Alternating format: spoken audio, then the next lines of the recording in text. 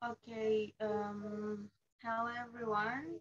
Welcome back to our assignment for advanced listening meeting 12. I think. And my name is Alvita Oktaviani, and I'm from 4B, and today I will read what I have written before. I have summary up the audio. I will share it first.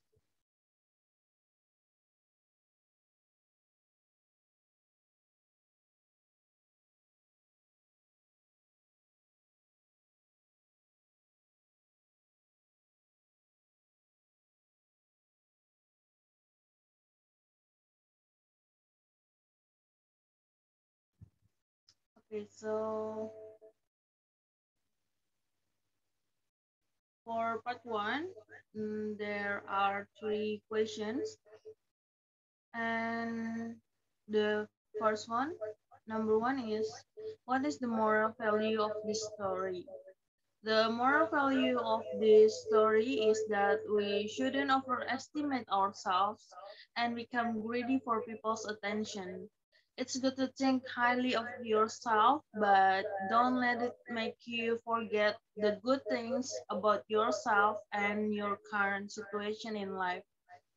Then number second, what is the conflict of the story? Explain it. Okay, so the conflict of the story is between the red character and himself.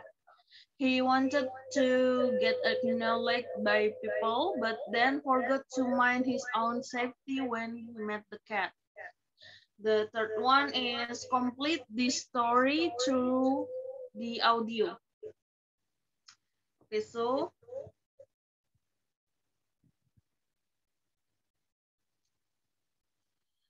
some people say rats are ugly creatures.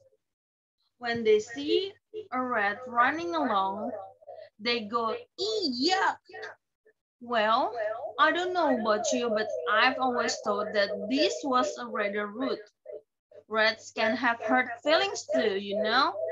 In any case, when I catch sight of my reflection in a stream, I think I'm rather cute. Just recently, I was trotting along the King's Highway in my sweet little way when I heard a great commotion on the road up ahead. Who or what is causing all that fuss? I wondered. When I got closer, I saw the king himself riding along on top of a great fat lump of an elephant. The crowd of onlookers were oohing and eyeing, full of admiration for that stupid beast with a nose that's far too big for her face. She's much uglier than me, I thought.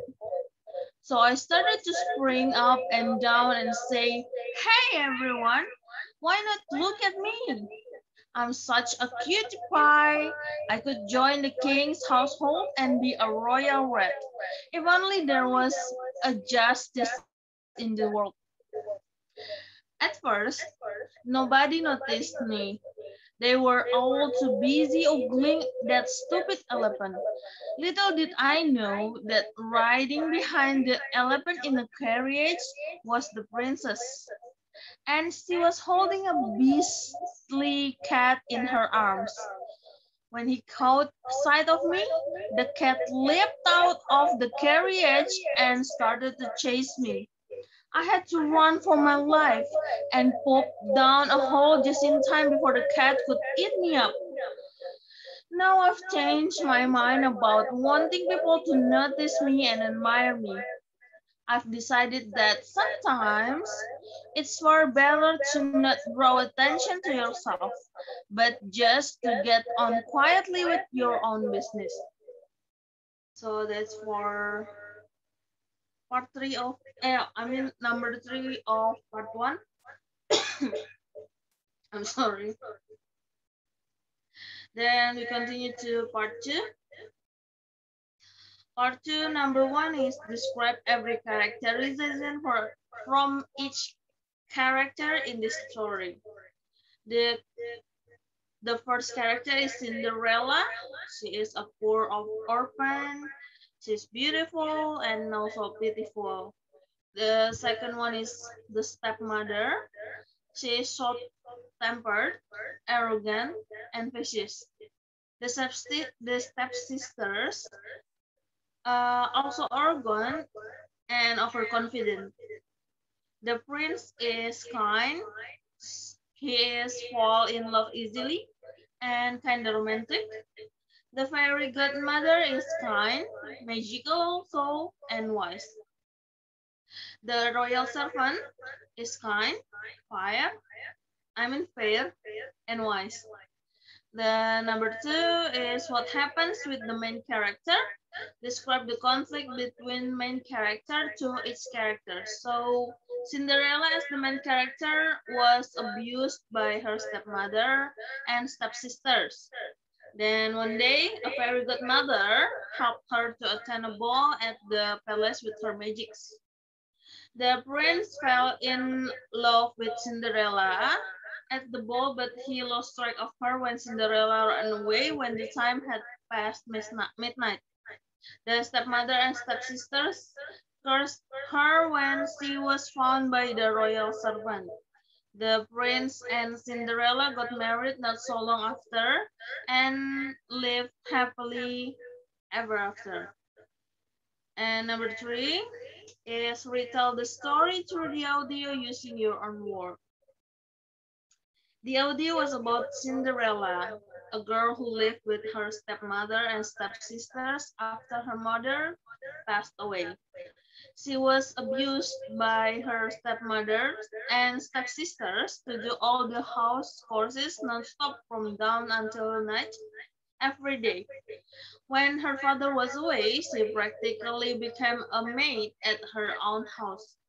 One night, a, a ball was held at the palace by the kingdom. All people were invited, and the ladies were trying their best to get the prince's attention. The stepmother and stepsisters were also trying their best to show themselves. When Cinderella was left alone at home, the fairy godmother helped her with her magic to get Cinderella to attend the party. She warned Cinderella to get home before midnight, or else she would get embarrassed more than she can imagine. Cinderella attended the party as beautiful as a goddess can be. So her stepmother and stepsisters could not know her. The prince fell in love right away when he saw her. He asked her to dance all night and decided to propose to her on the dance floor.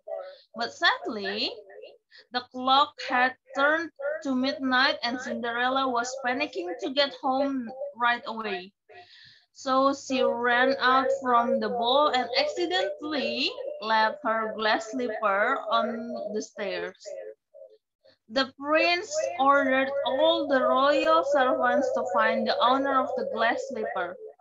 As every girl tried to slip their feet into the glass slipper, no one fit perfectly enough to it. Then came the royal servants to Cinderella's house. The stepsisters were sure they would fit into the slipper and became the princess, but none of them could. The royal servants saw Cinderella who was cleaning the fireplace and asked her to try the slipper. Her foot slipped perfectly into the slipper and the royal servants brought her back to the palace.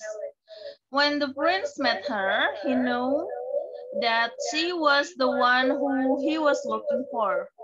Therefore, they got married and lived happily ever after. The end. Thank you for listening to me in this assignment and see you on the next assignment. Goodbye.